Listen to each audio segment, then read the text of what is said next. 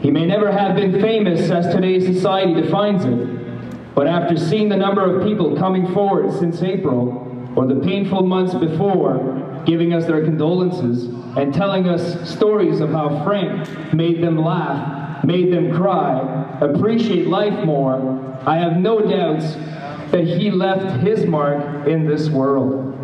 It might not be on billboards, but it is in how all of those who knew him will live their lives differently for having known him. Remember him for who he was, what he stood for, and he will have left his mark.